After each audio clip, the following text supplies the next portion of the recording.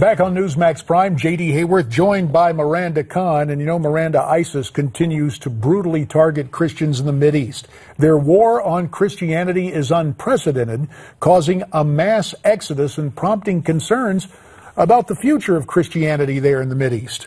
And in many parts of Iraq and Syria, there are no Christians left. But one organization, Restore Nineveh Now, is trying to hopefully fix that. We hope they can. For more on this subject, we're pleased to be joined via Skype from the Show Me State of Missouri by Jeff Gardner, the Communications and Media Director for Restore Nineveh Now.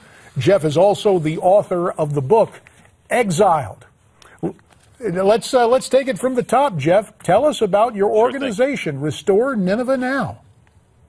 Yeah, thanks very much, J.D. First of all, thanks for having me here. Restore Nineveh Now is an initiative that we started almost a year ago. It's driven by a coalition of groups, both in the United States and internationally.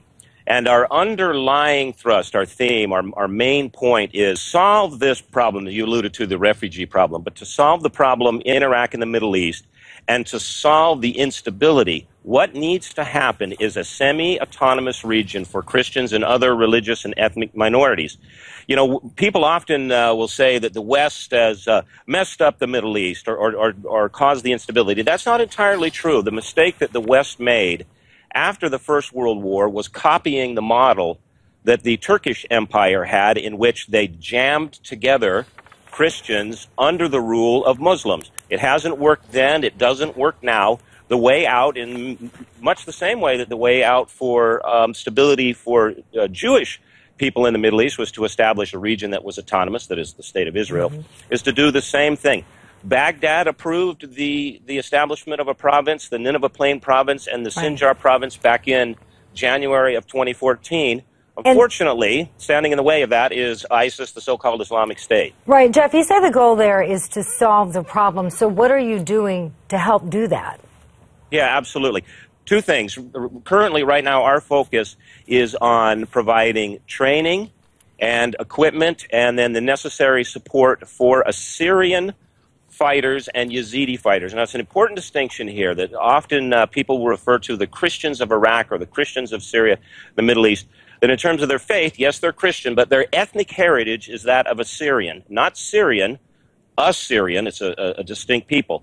So we are providing support, training, and equipment for those groups, both in Iraq and Syria, because the fact of the matter is, minus a sense of security and stability, nobody is going back anywhere. Even if these towns that have been swallowed up by ISIS, these Christian towns, these Assyrian towns, are liberated, the refugees that are, and I've been in the camps, I've been there in Iraq and I've been there in Jordan, the refugees that are allowed to be set free, they're not going back without security and stability. They don't trust the Kurdish soldiers who abandoned them when ISIS invaded back in the summer of January 2014, and they need their own defensive units. That's what we're doing right now.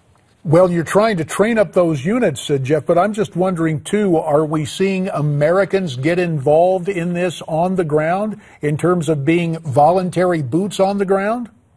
We have to a small extent. Now, we had the first wave of Assyrian volunteers, young men who were taken right out of the refugee camps in cities like Erbil and Duhok for Assyrians, that's Nohadra, come in, and we had 4 American Army veterans, 3 Afghan veterans, and an Iraq veteran. They're helping with us, but we believe that ultimately the long-term solution lies with the Assyrians themselves, lies with those people themselves. There are natural allies in the region. They are most in line with our objectives as a country, and they want to fight. They have to, bear the brunt of the ISIS brutality, both in terms of number and in terms of scale, and they want to be part of the solution.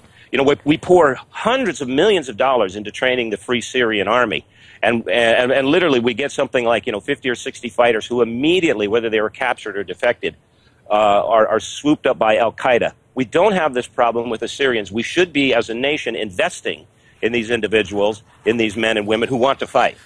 Let me just ask you this. A little more than a minute remains. I'm interested if others who are watching this want to help your organization, how is the best way for them to get involved?